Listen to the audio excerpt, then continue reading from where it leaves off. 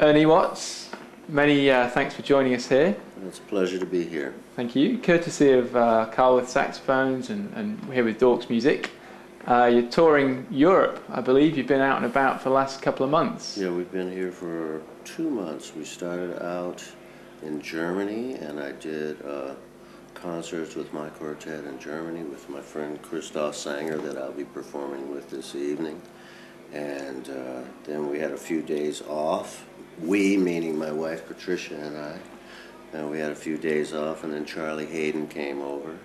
And I did a 3-week tour with Charlie Hayden and our Quartet West project. And then we started on our clinics and workshops here in the UK. I think our last concert with Charlie was at the Queen Elizabeth Theatre in London. Excellent. Do you find it difficult travelling all that time? Is it something you've grown accustomed to with your career? I've grown accustomed to it, but 2 months is a little long. Sure. 3 weeks is good. Yes. 3 weeks is the happy medium. Yeah, 3 weeks is great. Presumably somewhere warm is even better. Right. Yeah. Yeah, that does, you know, the main thing is that the music is good. You know, the main thing is that the music is happening wherever I am. But 2 months is a little long to be away from home because we're doing things around our house and things like that, things that we want to oversee and, sure. and that kind of stuff. It's difficult to do that from the other side of the world. It's yeah. You have to trust your builder. Right. Yeah. Yeah. Okay. You mentioned you've been playing with Christoph quite a lot in Europe, and right. you have done for some years, if I believe so. We've done 2 tours a year. We do a tour in the spring and a tour in the fall for 7 or 8 years now. And Christoph and I have been playing for, we were talking about this last night, we've been playing together for over 10 years. And how did you meet? Was that in a musical scenario? We met in another band. A friend put together like an all-star group. He's a young guitar player named Gino Samelli. And he put together a group in Germany for some concerts, and Christoph was chosen to play piano in that group, and that was the first time I met him, was with that group, and we got on very well, and we played very well together, so we decided to continue to do some things together.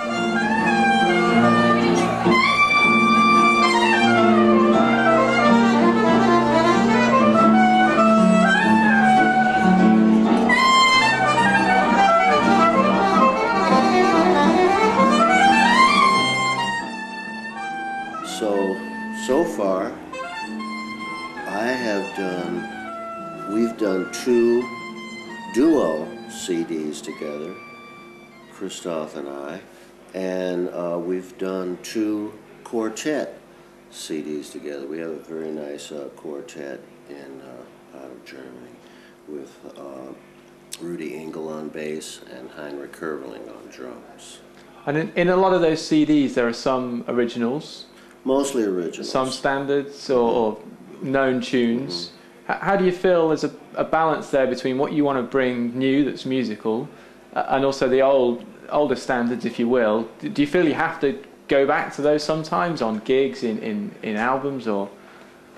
Well, at this point in my life, for my projects, I only play what I want to play. So the tunes that I play that are standards or established tunes are tunes that I just love. They're just great tunes and I love to play them. You know, like tunes like Round Midnight, that's just a great composition.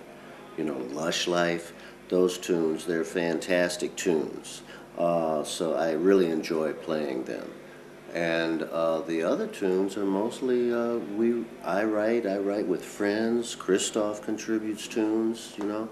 So my main interest is in introducing new material into our repertoire, into the jazz repertoire. That could then be played in the future by somebody anybody else who likes harking back. Sure, yeah. By anybody that likes them. We did a little workshop 2 or 3 days ago in Wells, at Wells Cathedral School. And I played a composition there that I wrote for Michael Brecker called For Michael, and we played that as a duo.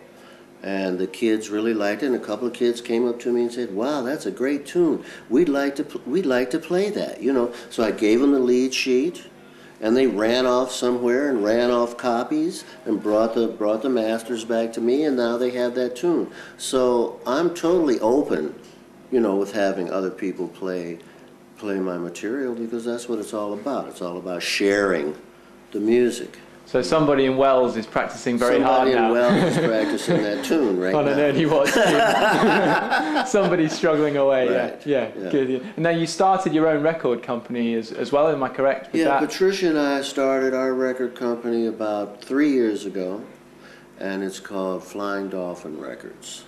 And was that with a view again to being at a stage musically and career-wise where you want to put those new things across, and did that give you more freedom to do so? Or?